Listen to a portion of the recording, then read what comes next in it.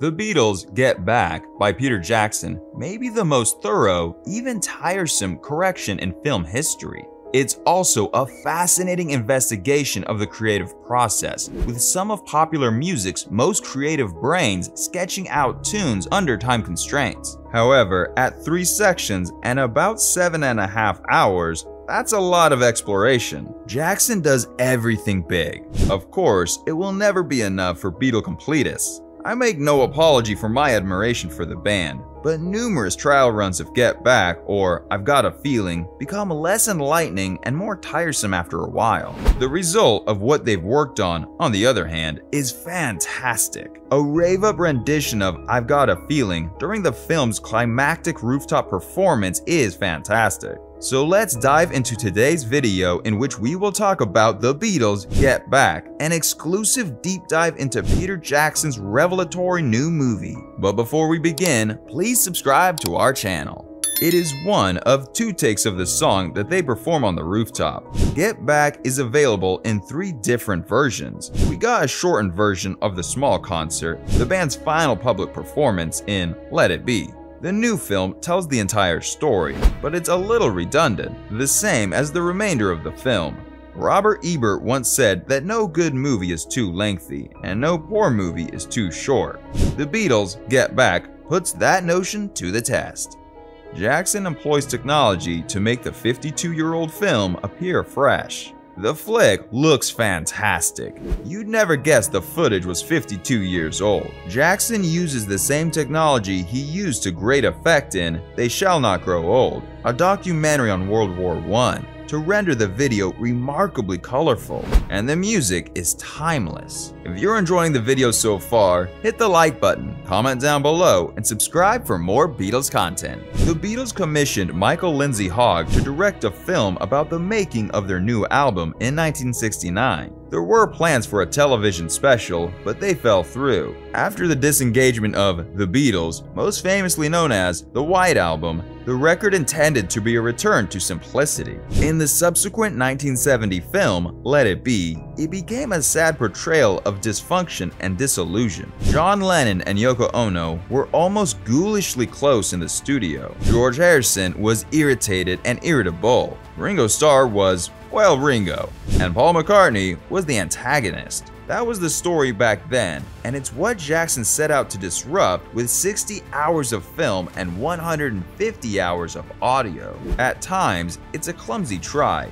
In The Beatles' Get Back, we see multiple instances of Lennon and McCartney laughing and horsing around in the studio, clearly having a good time. But then, there will be a scene in which someone tells Lennon that he and McCartney aren't really writing together anymore, that they're not getting along all that well, and that maybe something can bring them closer together, and he'll agree with you. It's impossible to see what they're talking about in Jackson's Happy Happy Joy Joy version. However, it is not impossible. The members of the band do not truly shed the versions of themselves seen in Let It Be. Things are just a little more subtle this time. In The Beatles' Get Back, McCartney comes across as less of a tyrant and more of someone who feels compelled to assume the role of leader. Lennon, who is considerably happier this time around, complains from time to time that they are spending too much time working out McCartney's songs at the expense of his, but there are no major squabbles. Ringo is still Ringo, and likely will remain so in perpetuity, but Harrison is the most irritated and offended by McCartney. Harrison, the ostensibly quiet one, is shockingly frank at times in his critique of Lennon and McCartney's songs and music.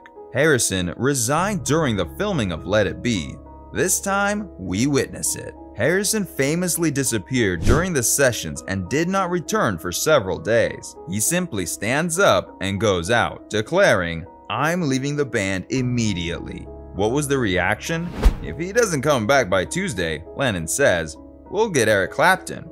Ouch. Harrison eventually returns after several band trips to his home. McCartney moderates the obsessive controlling drive, and they continue. The appearance of Billy Preston for a visit, however, completely alters the mood. They inform him that they are working on some tracks that could benefit from the services of a keyboard player. Would he like to take a seat?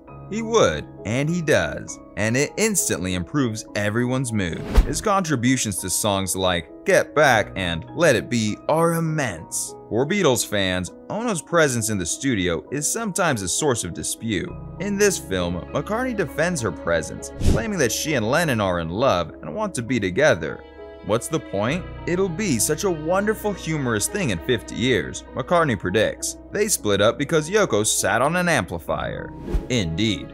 Ono appears brighter than in Let It Be, occasionally bopping to songs. Such segments are intriguing, illuminating, and possibly revelatory, but they're smack dab in the heart of everything else. It's all too much, as Harrison sings. Even so, it's magical when McCartney sits down and pounds out the chords that open Let It Be. Last year, when Disney released a teaser for Get Back, meant to reassure eager fans after the project was delayed for a year due to COVID-19, the montage of never-before-seen footage showing Lennon gleefully horsing around the studio with McCartney, doing a comic version of Two of Us through clenched teeth, and Ono chatting warmly with McCartney's wife, Linda Eastman. Was Jackson cherry-picking quips to peddle a distorted history? Is it a whitewash? I don't think they'll feel that after seeing it, Jackson says, but I see where they're coming from. This does not match what you read in the literature. The Let It Be sessions were a bad moment for the Beatles, a turning point for their coming separation as Ono became a stumbling block between Lennon and the band, and Harrison attempted to break away, even quitting the Beatles at one point. Lennon hired manager Alan Klein to handle the band's commercial affairs after the recordings, while McCartney hired his father-in-law, attorney Lee Eastman, to challenge Klein's moves, resulting in a nasty court battle that continued long after the band disbanded.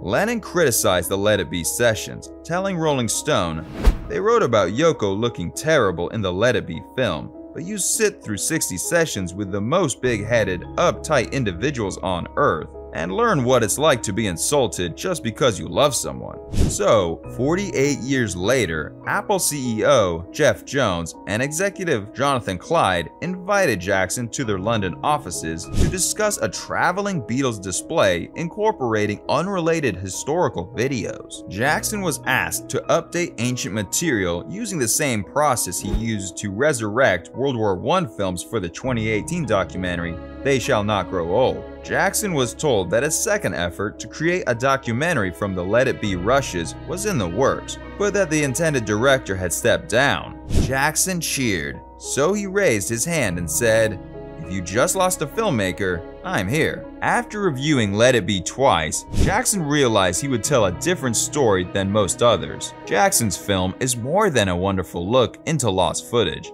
Unlike Ron Howard's 2016 documentary, 8 Days a Week, The Touring Years, about the mid-60s period before the Beatles quit playing live, though it is that, it rewrites history.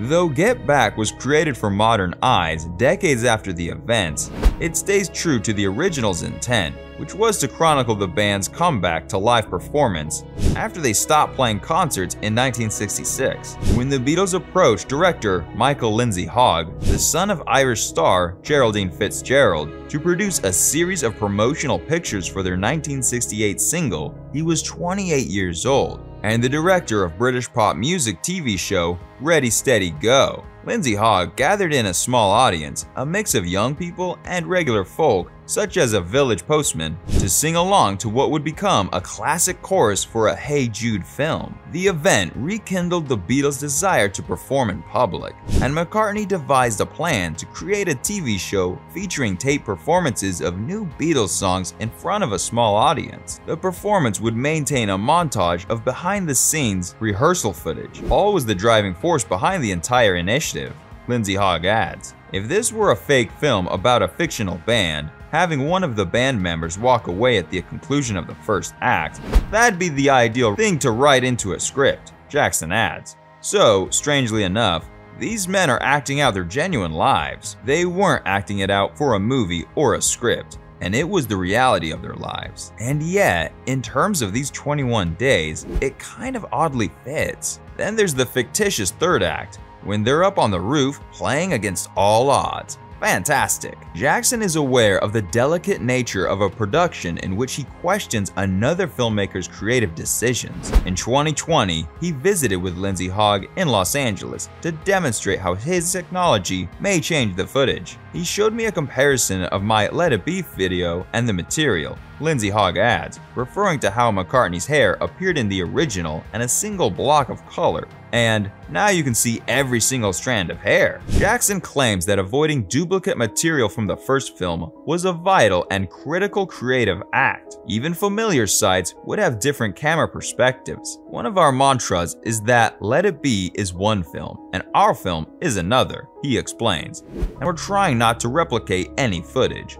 with one or two little instances where we can't do anything else. But we're trying not to stomp on Let It Be's toes so that it remains a film with a purpose, and our film will be a complement to it. Jackson's film is likely to be the final illuminating document we'll see 51 years after the gang split up. It has a bittersweet power because it also captures their final official album. Fans and historians will certainly argue over whether Get Back is a rewrite or a corrective to history, but there is one thing that everyone wants: more Beatles. Look, this stuff's terrific, Paul commented to Jackson at one point, because at the end of the day, I'm a Beatles fan. Now that's a wrap. Hope you enjoyed the video, and if you did, do hit the like button and subscribe to our channel. Before you leave, tell us in the comments how important was the release of this film for the Beatles. Share your thoughts with us. We'll see you in the next video.